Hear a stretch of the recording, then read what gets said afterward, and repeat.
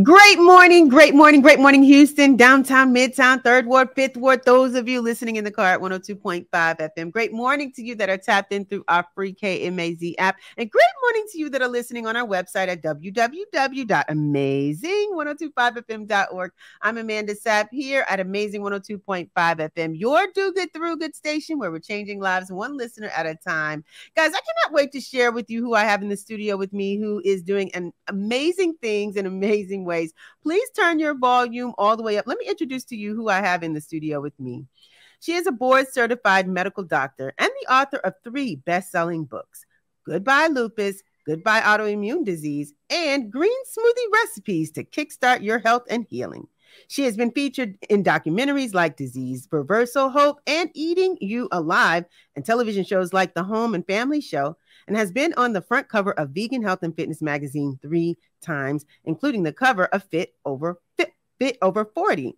She graduated from Carnegie Mellon University with honors for genetic research in leukemia and neurobiology, was a graduate of the Temple University School of Medicine, was chief resident at UCLA-Harbor Residency, and has published case studies in reversing lupus nephritis. You have to say this word for me. Nephritis yep. With her nutrition protocol, and is a sole autoimmune professor for the plant-based nutrition certification from Cornell University. She would consider herself an empathic. She is passionate. She is a lupus conqueror. She is Dr. Brooke Goldner. Welcome to Amazing 102.5 FM. Thank you so much. Great morning to you. Great morning.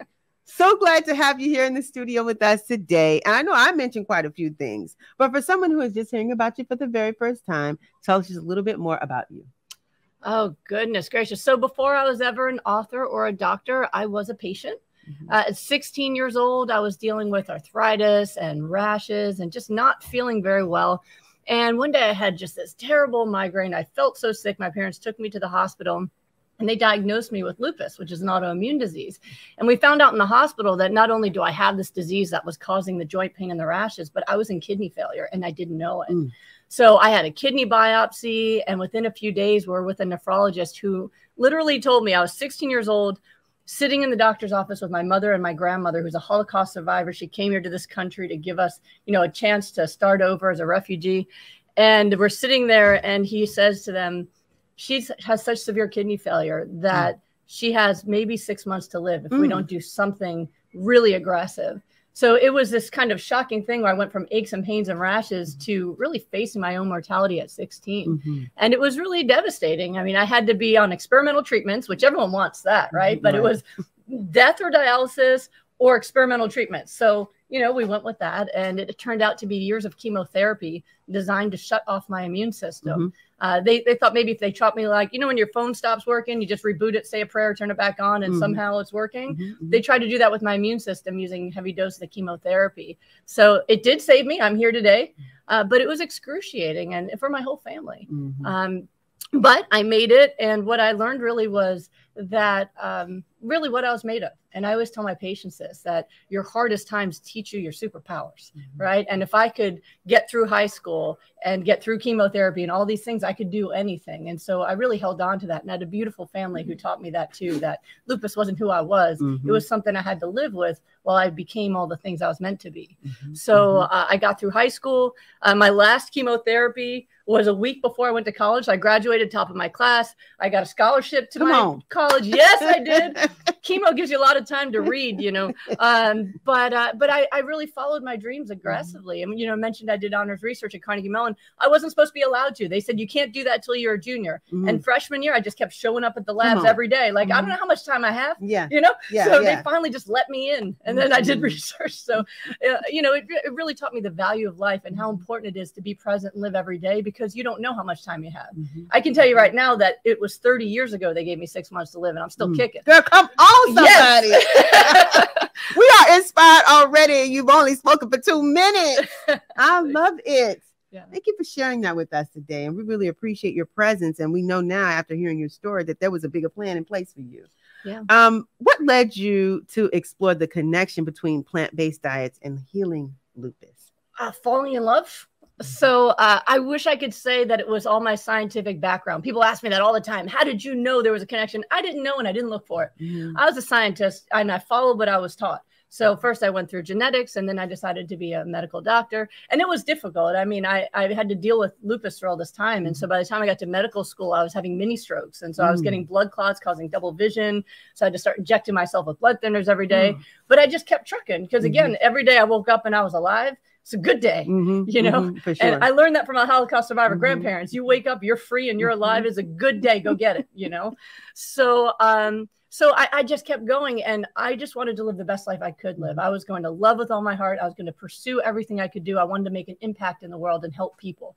So I decided to be a doctor. And right as I'm getting ready to graduate, I see this man who's in the studio. You guys can't see him, with the most beautiful, look at those eyes. He's looking at you with such admiration. He looks at me. I can't walk by him in a room without feeling those love arrows. And we're celebrating our 18-year anniversary coming up. Congratulations. Yes. But we fell in love very quickly. And I had to explain to this beautiful, amazing man. I mean, he is just the most brilliant, amazing man.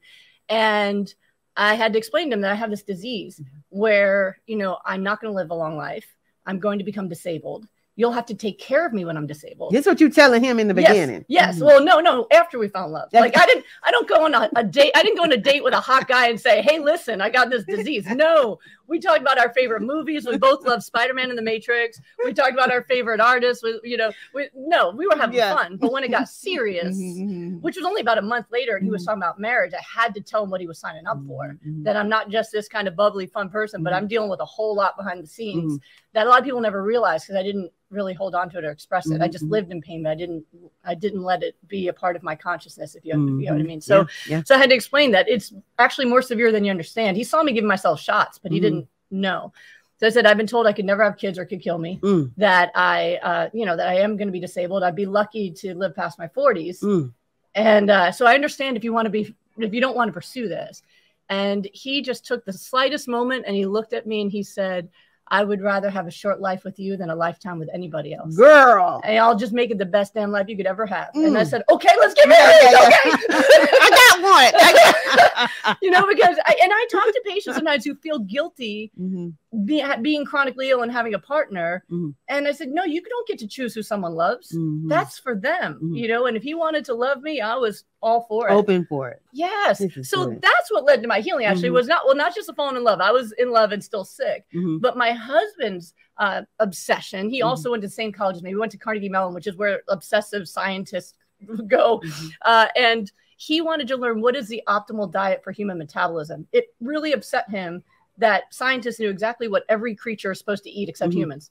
There's a debate about our own species. You want to know what a koala eats? We got that. You want to know what a cat's supposed to eat? We got that. Humans, I don't know, high carb, low carb, biodiversity, whatever that, you know, so it just really made him mad that you couldn't get, here's the best way to lose fat. Here's the best way to gain muscle. So he became obsessed with looking at how nutrition affects cellular function for metabolism for fat loss.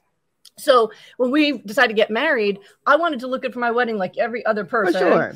And I was on the perfect diet to be overweight and sick, which is hospital food. Okay. It's very good for hospital business. So I had a long white coat, covered all the lumps, you know, and I said, you know, I want to be on your program. So he first assured me he didn't want it to be a trap. He's like, you're beautiful. I'm like, no, I mean it. Like I just want you to help me out. So he tried to put me on his program, which he had to make adjustments for because I was a vegetarian. So I ate tons of dairy and eggs, but I didn't eat any meat. So he made some adjustments where he put me on only the components like high amounts of vegetables and omega-3s and water, all the things that became our goodbye lupus protocol.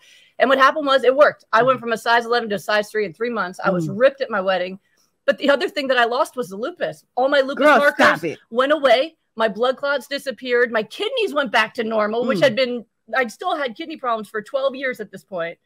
And all of it went away. Hold on. Yes, we got Dr. Brooke Goldner in the building with us today with this amazing story to start. And we're going to come back and talk about how this program helped you heal from lupus. Yep. Wow. Can't wait to have you back in just a moment.